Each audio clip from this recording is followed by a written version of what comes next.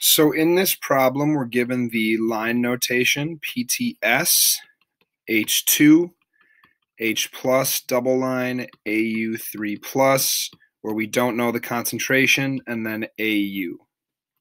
Over here is our anode, and over here is our cathode. And so we can write our two half reactions. One is just H2 forming 2H plus 2E minus, and that has an Ecell of 0.0 volts, or a half reaction.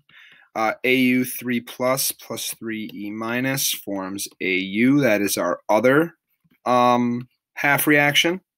And so we'll need to multiply this one by 3 and multiply this one by 2 in order to balance them. And that gives this an E naught of 1.50 volts. And so now I'll go to a new page and we can combine these two equations to get an overall value, or an overall equation, excuse me. And so that overall equation is 3H2 plus 2AU3 plus forms 6H plus 2AU solid.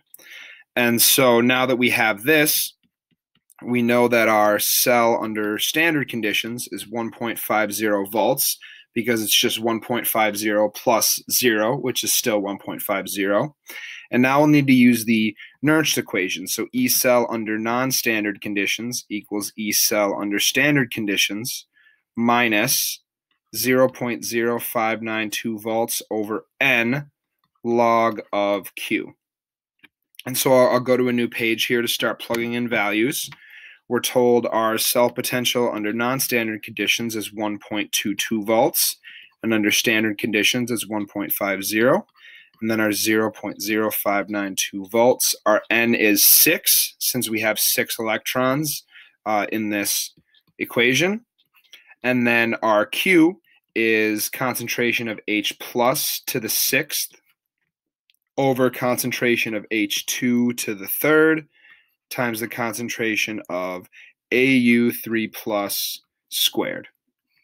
And so both our H plus value and our H2 value are 1. So when you take 1 to the 6th, it's still 1, and H2 1 to the 3rd is also still 1.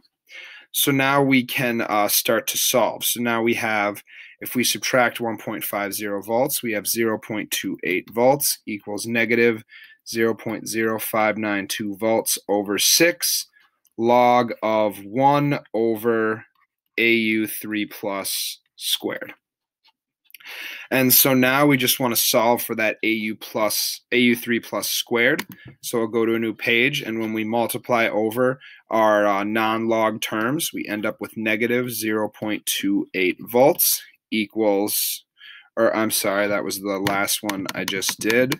We end up with 28.3784 equals log of 1 over concentration of AU3 plus squared. And that gives us a concentration of AU3 plus of 6.47 times 10 to the minus 15th molar. And that is our final answer.